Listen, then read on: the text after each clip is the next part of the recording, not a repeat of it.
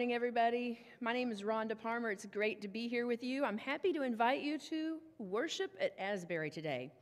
Let us know that you're worshiping with us. If it is your first time, please pull out your phone and text WELCOME to this number, 281-305-1069. And then follow the link to a quick connection card and provide a little bit of information about yourself. It'll help us get to know you better. We can tell you a lot more about our church. But if you have worshiped here before and you're a normal person that's here regularly, go ahead and type in the word HERE to that same number, 281-305-1069. Thanks for letting us know you're here. We like to take attendance and give people gold stars for showing up. I'm lacking a few gold stars. Anyway, hey, we are in the midst of our Super Bowl of Caring. It's in full swing. This is our annual canned food drive, and we're doing this from now until Super Bowl Sunday. Our youth group is the sponsor of this program every year, and for the first time this year, all of that canned food is going to go into our own blessing box here at Asbury. So let's help them reach their goal. They're trying to reach 500 non-perishable food items. This afternoon, we're going to host an Encounter Youth Parents meeting at 1 o'clock in the community room. Everybody who has a child that will be in the youth, we hope that y'all can join us and hear about the fun upcoming events for the summer mission trips. And then everybody, please look for a letter in the mail coming this week. It's going to give details about our upcoming fundraiser.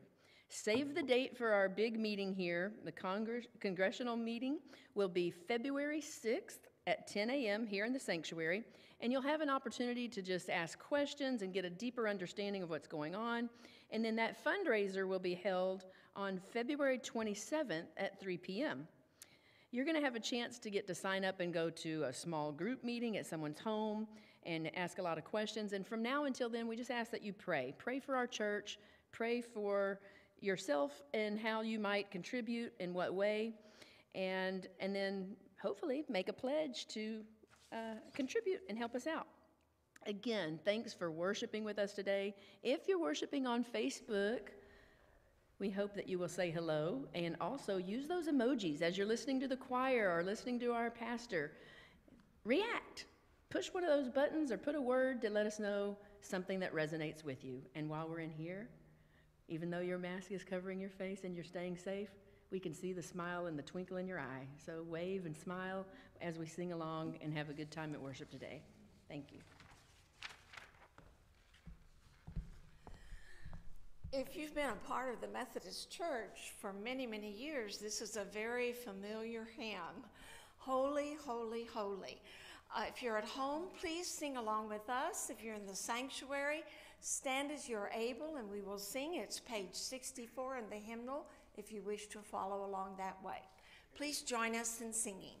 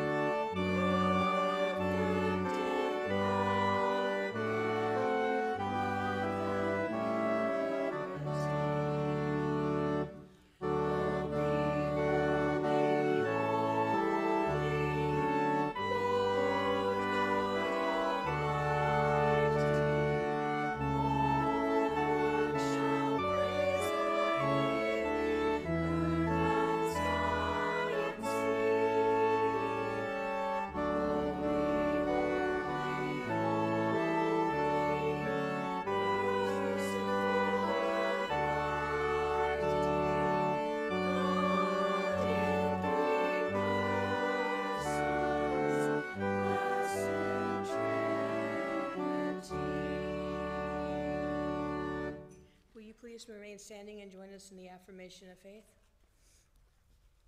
There is one God, and there is one mediator, Christ Jesus, who came as a ransom for all, to whom we testify. This saying is sure and worthy of full acceptance, that Jesus Christ came into the world to save sinners, and was manifested in the flesh, vindicated in the Spirit, seen by angels, proclaimed among the nations, believed in throughout the world, taken up in glory. Great indeed is the mystery of the gospel. Amen. You may be seated.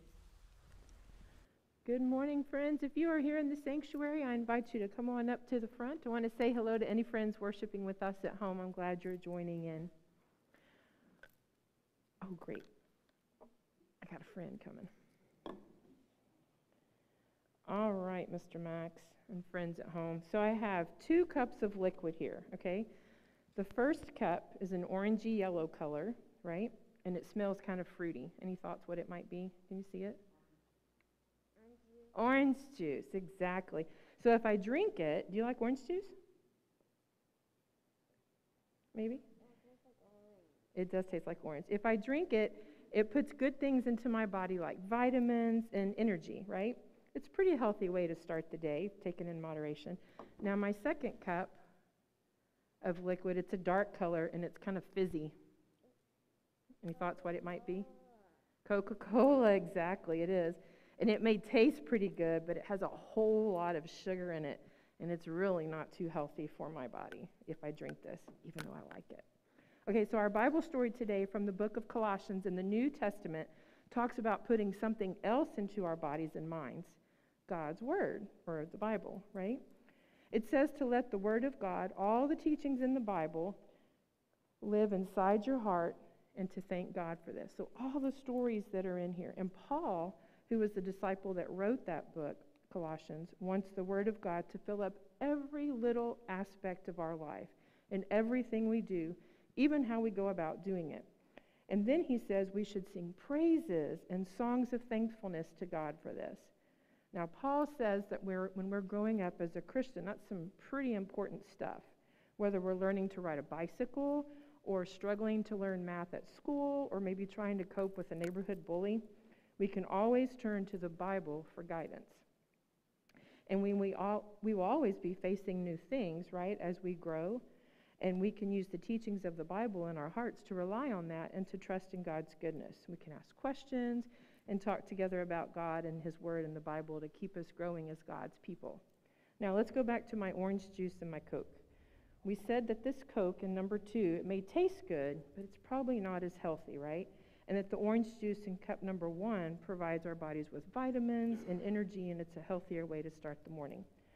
So this Coke here may be like video games, if we were to play them all day, maybe like eating candy or ice cream for dinner, or maybe like watching YouTube instead of doing our homework, all of those kinds of things, right?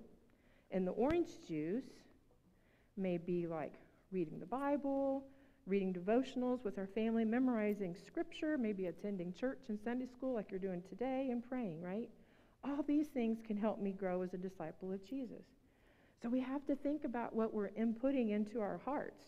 Are we putting in junk, or are we putting in God's Word? Yeah, that's exactly what we want to do.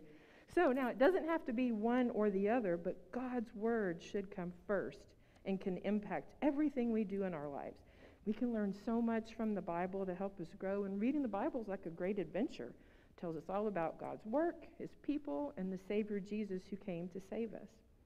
And you can go to God's Word anytime, when you're happy, when you're sad, when you're troubled about something, and you can never get too much of God's Word. In fact, God wants us to be in His Word. It's how we know what God wants for us. In Colossians 3:16 in the Bible tells us so. And all of this helps us live a new life with Jesus. So I want you to dive in deep and go deep into God's Word. Will you pray with me now? Dear God, thank you for your word in the Bible and for the stories that help us understand how much you love us and how we can live. Help us learn more each day as we grow, worship, serve, and share in your love. In Jesus' name we pray, and together we all say, amen. Thanks, Max.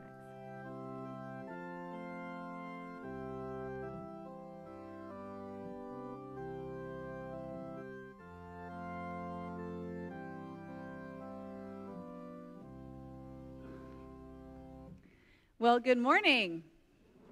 It is so good to be in the house of the Lord with you today, whether you're here in the sanctuary or joining us online. I want to welcome you. I am Lindsay, the pastor here at Asbury. In the last few days, I was attending a retreat for the Impact Leadership Program in our community that I was asked to be a part of.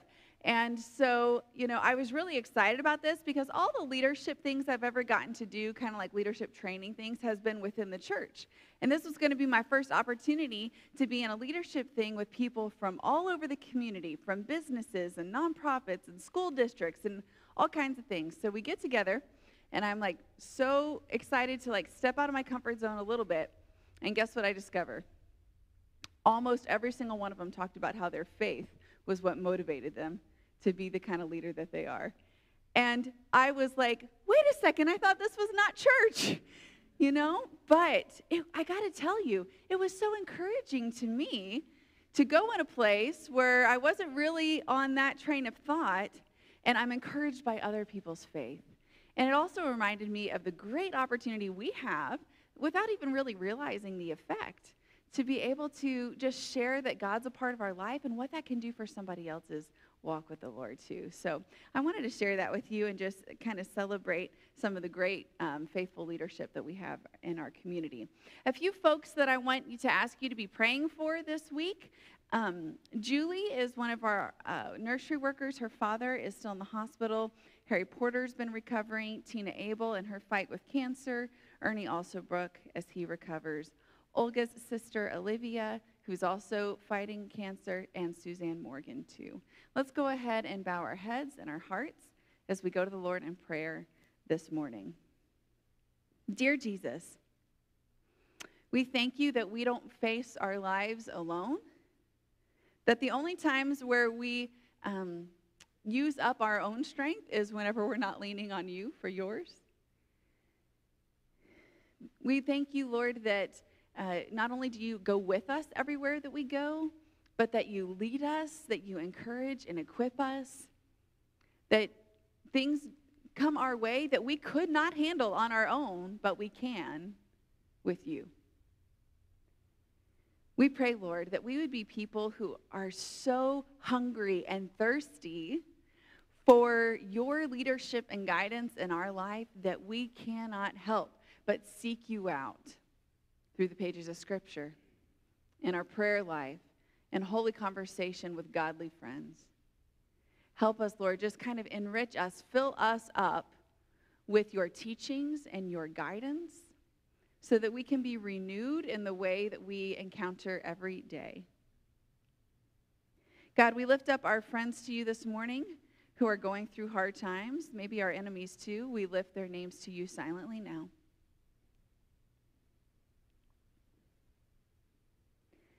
We pray, Lord, that they would discover that you are the God of all comfort, that you would become real for them in a way that you haven't ever before, and that this would draw them deeper and closer to you and not farther away. Use us however you see fit.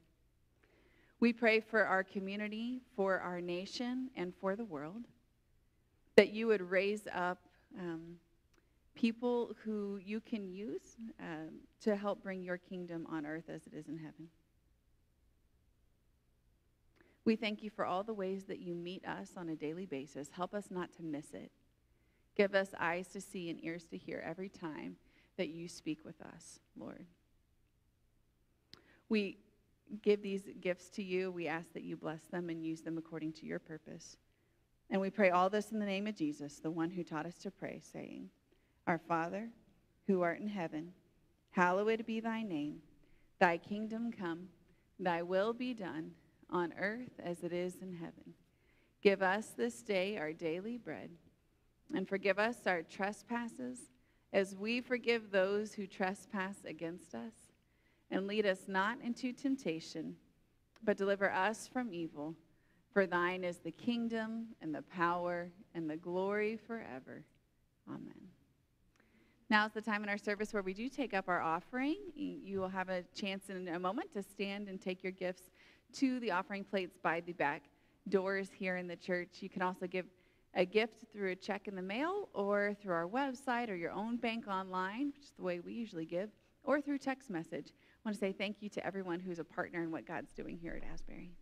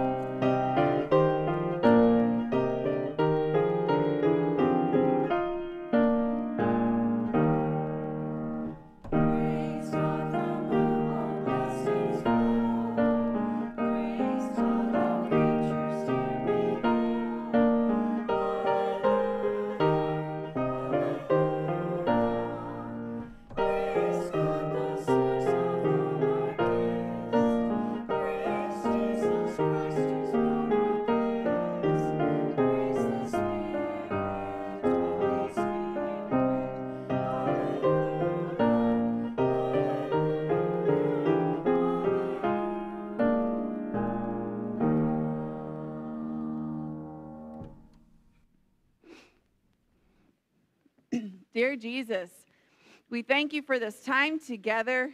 We thank you for the way that you give us encouragement and strength through the body of Christ. We pray, Lord, that you would use this time to speak directly to each one of us here today, that we would really dig in, that when things become a challenge, that we wouldn't just give up, but it would cause us to seek farther, and that we would be rewarded with a deeper relationship with you. In the name of Jesus Christ, we pray. Amen. You know, when a couple starts dating, there are, I think, two different categories of questions. There's the things you need to know first, and then there's everything else, you know? So first, particularly on that first date, maybe second date, you're asking questions like, where are you from? And what do you do? And what's your family like? And then there are other questions that come later that are not quite as important, like what's your favorite movie or your favorite dessert? You're not going to ask somebody some crazy specific question on a first date unless you want to scare them off, which you might very well want to do, depends on the date.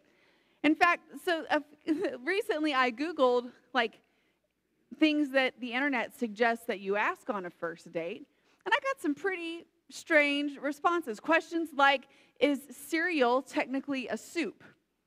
That's what one website suggests you ask. Or, would you rather eat poison ivy or a handful of bees? Side note, it's a really good idea to base your life decisions based off of what you find on the internet.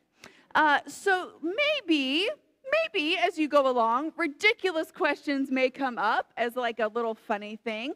But with the first date and the first questions, all you're trying to do is you're trying to get a sketch of the person's character, of the foundations of understanding what kind of person they are. And you can't have any understanding of what somebody is about if you don't know the basic facts of their life. The same is true in an interview for a new job. You want to know, like, the foundational relevant pieces that are going to give you hints as to whether or not this person is a good candidate. Maybe their educational background or their experience in the field. You are not going to ask them about their favorite fast food in the interview, you know? But there are some things you just can't understand unless you ask the most important questions first. And when it comes to being a Christian, right after the questions of who is God, and do you believe in Jesus Christ as your Savior and ask for his forgiveness and trust in his grace, there is another first question that has to get answered in order for you to start your life as a Christian. Unfortunately, there are some folks who never get around to articulating an answer. And here's the question. What does the Bible mean to me? What does the Bible mean to me? So as we're going throughout our message today, if you have a piece of scrap paper, maybe you like to take sermon notes, or if you're just kind of like reviewing and thinking in your mind as we're talking today, I want you to see if you can come up with a one-sentence answer to that question, okay? What does the Bible mean to me? All right. Last week, I asked you to be reading Colossians chapter 3, verses 10 through 17 every day for these few weeks. I got to admit, I didn't get to it every day myself, but I hope you did. And even if you didn't this past week, I encourage you to give it a shot this week. It is a keystone passage in the Bible about what it means to be renewed, to be spiritually renewed. At this time of the new year, Paul says to us, look, take off the old mess of your life before God and put on God's nature. Be the image of God. Be renewed by putting on God's character, God's nature. And he gives us some specifics about what that renewed life is going to look like. Last week, we talked about having a renewed understanding of forgiveness and how that allows us to have renewed relationships in our lives. And then, for this week, in verse 16, as part of that passage, he says, the word of Christ must live in you richly. Will you say that with me? The word of Christ must live in you, not your, richly. Eugene Peterson, in his translation, The Message, says it this way: let the word of Christ have the run of the house. Give it plenty of room in your lives. Kenton and I have been watching a TV show called The Rookie. Has anybody heard of that or seen that? Okay, it's a cop show. And the thing that stands out to me over other cop shows that I've seen is that they really show how much you have to know and keep in mind at every single moment.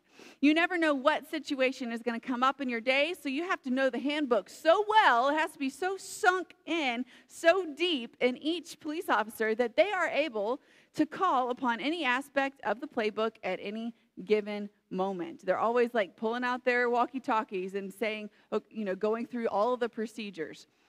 So here's a traffic stop. Okay, here's the 15 things I have to do right. I got to park the car this way. I got to approach them like this. There's a robbery in progress. Here's the 20 rules in place to guide how I handle that. It's amazing. Lawyers, a similar thing. They have to know every single detail of every law that applies in their case so that they can guide their client to the best possible conclusion. You don't want a lawyer who kind of remembers some of the law. You want one who knows every single detail backwards, front, sideways, all of it. Same thing with cooking. It can be downright unpleasant if you don't follow the recipe, if you skip a step or you forget an ingredient. Do you know what happens more often than not to me? I start cooking or baking, and because I didn't consult the recipe first, I only take a look at it when I'm like already halfway through, and then I'll be in the middle of baking something and realize I don't have like 1 or 5 of the ingredients. And if you don't know the recipe by heart, or if you go ahead and get started and only consult it later, you can end up in a whole lot of mess that could have been avoided. My poor neighbor came by. I can't tell you how many times I've texted her asking her for a little more flour or 1 more egg. But these days, not everybody agrees about the place of the Bible's authority. Some people think it's just an old book. Many people read 1 or 2 verses that seem backwards or harmful, and they decide to toss the whole thing. Lots of people think maybe it was helpful a long time ago, but it is too outdated for today. And in the Methodist Church, we actually have a pretty helpful tool, a pretty helpful way of thinking about the Bible.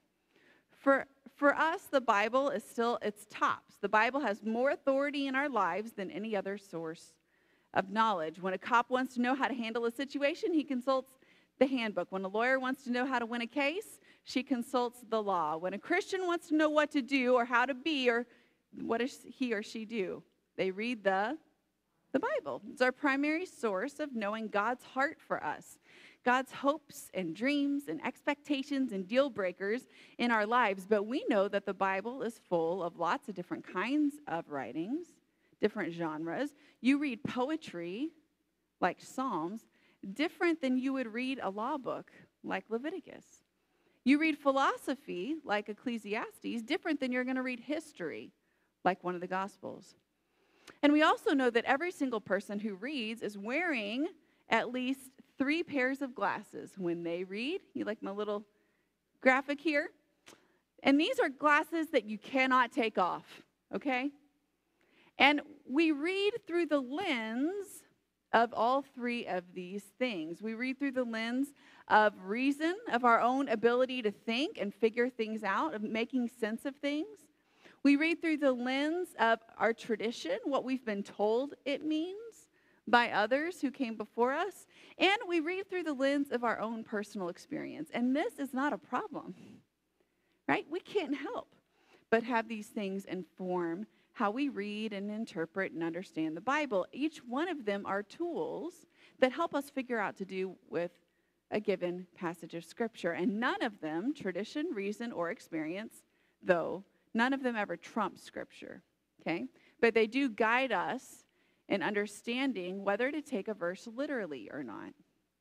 Whether the surface teaching presented to the original hearers of the Scripture is intended to also be the same teaching for us today or not. One quick example. The Bible says women cannot wear gold, and they cannot braid their hair. Okay? Did you know that?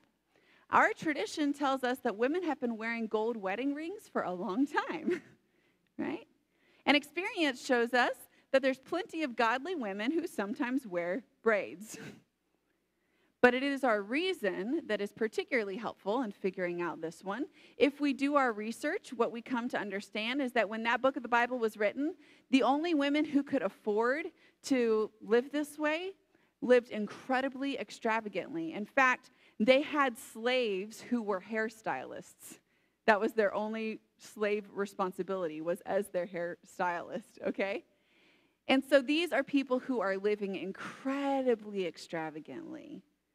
So we use our ability to reason to interpret these passages today, not as saying to us today that we can't wear gold or braid our hair, but that living extravagantly doesn't usually represent Christ well, okay? And there's nobody whose interpretation of Scripture we can trust as much as we can trust the way that Jesus interpreted Scripture. Fortunately for us, there are multiple times in Jesus' ministry when we see him wrestling with Scripture, explaining his process for how he interprets it. And so today, what we're really going to do is take a look at a passage that shows Jesus wrestling with the Old Testament and see if we can't get some clues for how we can let the word dwell richly within us today. Okay? All ready for that? Okay, we're going to turn to Matthew chapter 12 today. I'll give you a second to find it or pull it up on your device. It's the first book of the New Testament, but you see how far back I have to go in my Bible to find it. Matthew 12, starting in verse 1.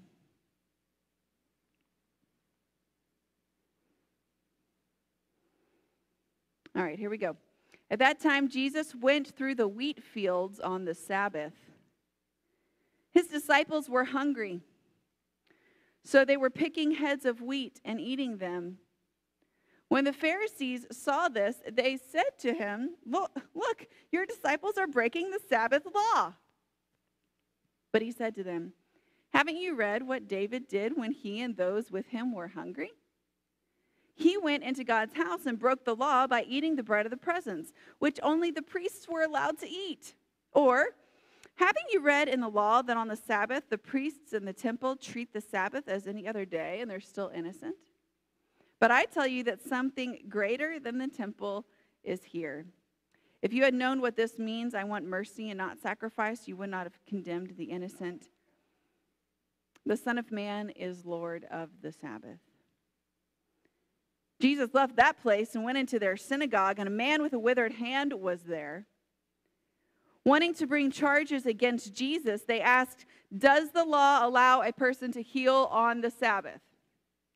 Jesus replied, who among you has a sheep that falls into a pit on the Sabbath and will not take hold of it and pull it out? How much more valuable is a person than a sheep? So the law allows a person to do what is good on the Sabbath. And then Jesus said to the man, stretch out your hand. So he did, and it was made healthy just like the other hand.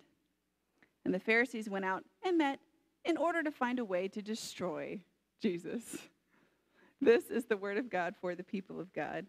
Thanks be to God. Okay, throughout the Gospels, we find Jesus clashing with religious leaders over how to observe the Sabbath. And sometimes I think we just kind of skip over those stories because we're like, we figured that out. We can move on to the next thing, right? But actually, these stories teach us about how Jesus is wrestling with the Bible. Every time that Jesus heals somebody on the Sabbath, they're mad at him. Here, not only does that happen, but they're walking through wheat fields and they pick a few heads of wheat and eat them while they're walking, similar to what Ruth would do in Boaz's fields, if you remember that story. So the Pharisees say, hey, you're breaking the Sabbath. Not only is Jesus healing people on the Sabbath, but he's doing farm work, aka feeding themselves to the horror. And I know this seems pretty outdated to us. Have you ever wondered why this issue is brought up so many times in the Gospels? Let's dig into it a little bit, okay? The scripture, which is the primary authority, was pretty clear. No work. People could bake and prepare their food the day before so that they didn't cook on the Sabbath. You didn't travel on the Sabbath. You were only allowed to go so many steps from your own home on the Sabbath. You didn't help anybody on the Sabbath, that you could just wait a few hours and help them the next day, which admittedly almost every person Jesus healed on the Sabbath, he could have just as easily waited and healed them on the next day, right? So we know the scripture. What was their experience, though? Remember that lens?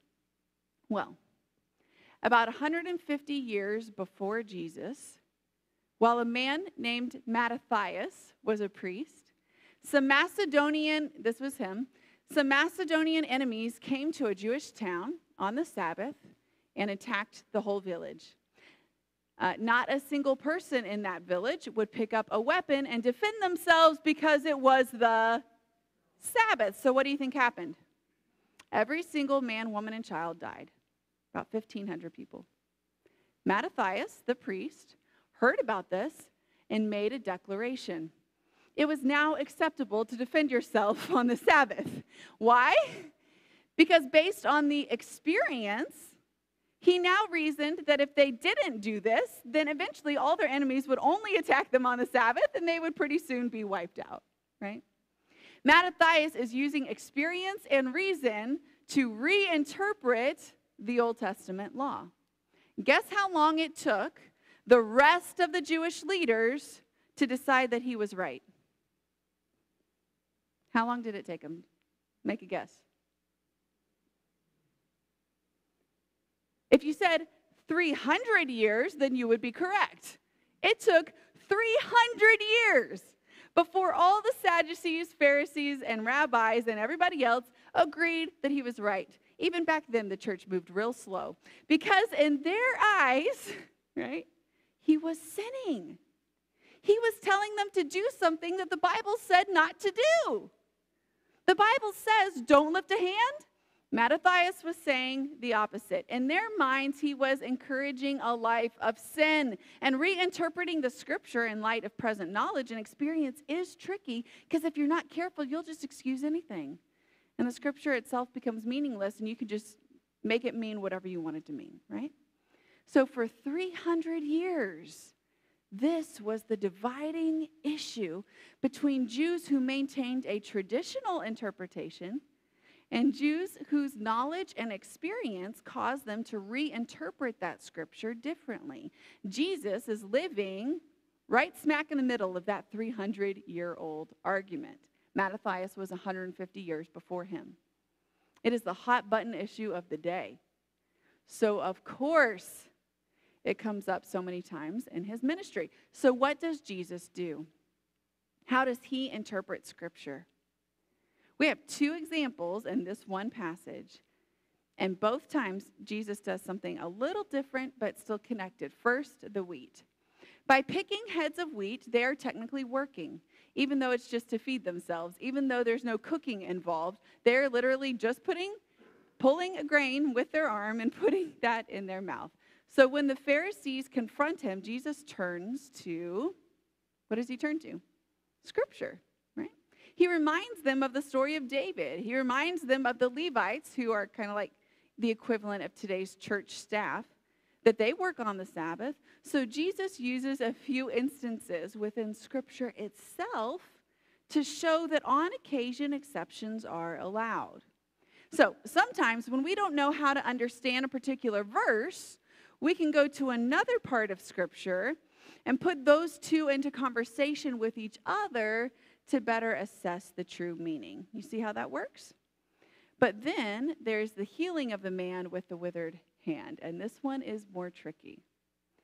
Because here's the truth. Jesus could have waited till the next day, right? Like one more day wasn't going to kill this guy. It's not like he was bleeding out or anything. If he's made it however long with his hand in like this, surely he could have waited one more day without risking sinning.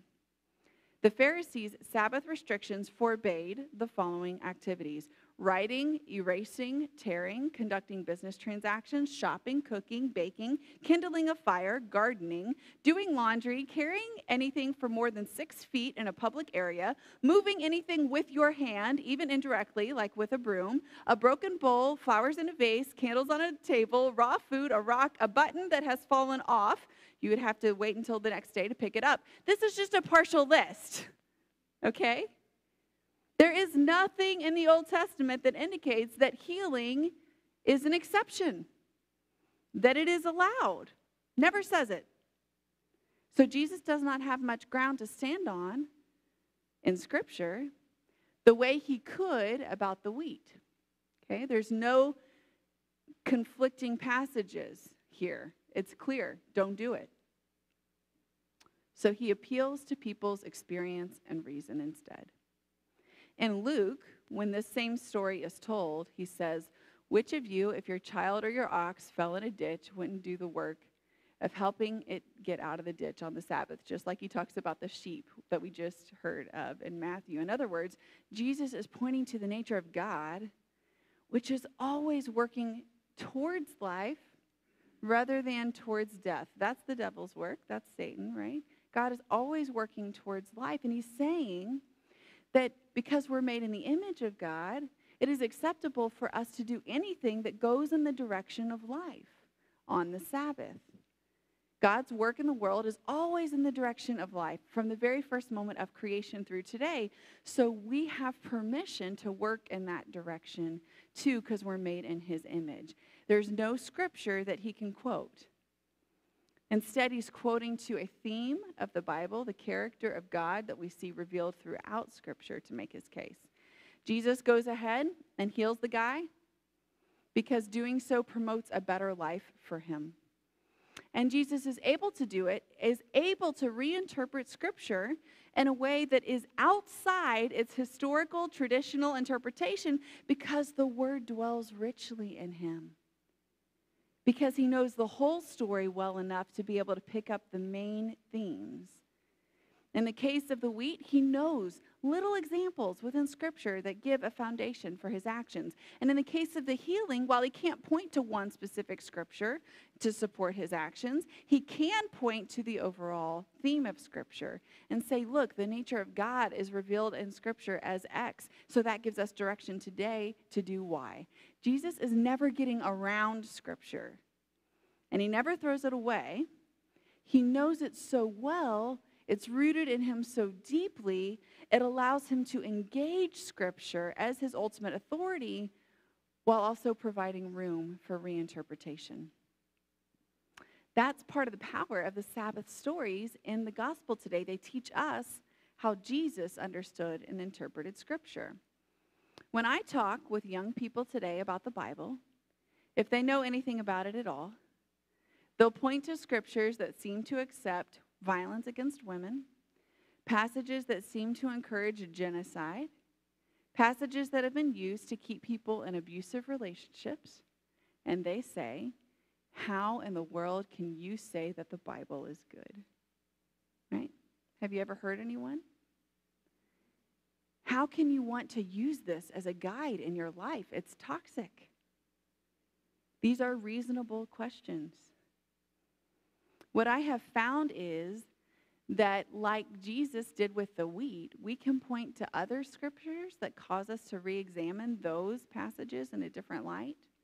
Wait, this passage over here seems to condone slavery? Well, over here in Philemon, Paul says a brother can't own a brother, and we're all brothers and sisters in Christ. So Philemon, you need to release that slave Onesimus. You can put those in conversation with each other. It causes you to reinterpret. Other times, like Jesus with the healing on the Sabbath, you can point to the overarching story of God. The character of God is displayed throughout Scripture as a way of kind of re-questioning, re-examining those verses in a different way. But you know what you can't do? You can't do either of those things with integrity if the Scripture doesn't already dwell within you richly. Because you have to know it well enough to be able to do it faithfully.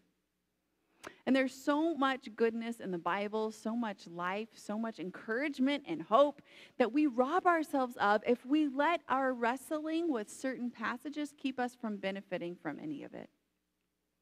Almost 15 years ago, the Center for Biblical Engagement began a study that has since included 400,000 people from 24 different countries and 75 different denominations. Depending on the age bracket, because it's stratified out by age, either 17 to 40% of participants in each age bracket never read Scripture at all. Another 30 to 45% look at a verse 1 to 2 to 3 times a week. And 25 to 40% of people said that they read Scripture 4 or more times a week. 4 or more times a week. And what they found was staggering. There was hardly any difference at all between folks who didn't read at all and folks who read between 1 and 3 times a week. No statistical difference. But for those who read 4 or more, they were 30% less likely to struggle with loneliness, 228% more likely to share faith with others, 407% more likely to memorize Scripture, and between 57 to 74% less likely to get drunk, have extramarital sex, or get caught up in pornography or gambling problems. There is a difference between hearing Scripture every once in a while or on Sundays and letting the Scripture dwell richly within you.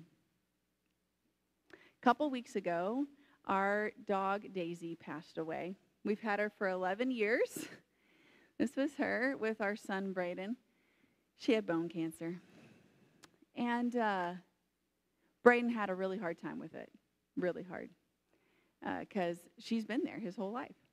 And he's never had that kind of loss before. You know, he's been pretty fortunate. So we could tell that she was getting worse and worse, and Braden was starting to ask a lot of questions about death and whether heaven is real or not and all this stuff. And when the day came when we realized, you know, Kenton was having to carry her into the backyard to use the bathroom, it had gotten real bad. We said, tomorrow is going to be the day, guys. He just lost it. The next day, we're saying goodbye. He loses it. We go out to the driveway and put her in the car. As soon as the trunk closes, he runs into the house, slams the door, goes up to his bedroom, says, I need to be alone. He's never done this before. He's not that. He never wants to be alone. And he's just bawling and bawling. So I give him a few minutes, and I'm trying to distract myself. I'm sweeping. And I decide I'm going to give him 5 minutes, and then I'm going to go up in his bedroom. Within 4 minutes, he comes downstairs. He says, Mama, I have something to tell you. I said, okay, what is it? He said, God just talked to me. I said, really? What did God say, Braden?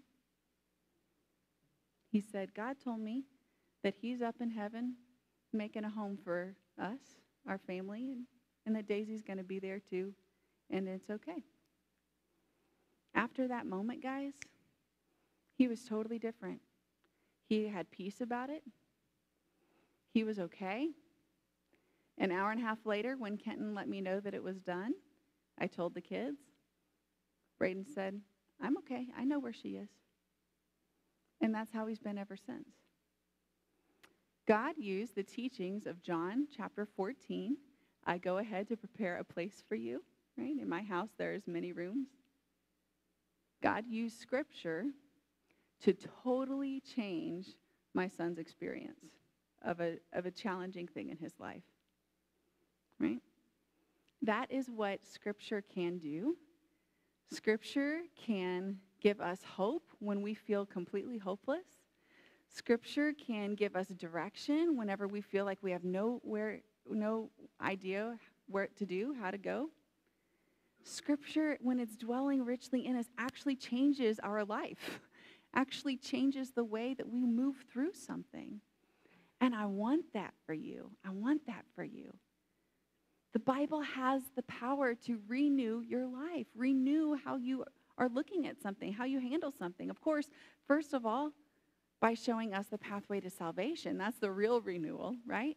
But also to transform how you feel about how confident you are in your faith, what decisions you make, whether these decisions are going to bring harm or promote life. So I want to encourage you today to get real clear about what the Bible means to you. Have you been thinking about that? Remember at the beginning I asked you to be thinking about your definition? If you don't have your sentence yet, that's your homework for today. I want you to go home and be able to write in one sentence what the Bible means to you. Because this is one of the most foundational questions. It's one of the first questions that you've got to be able to answer.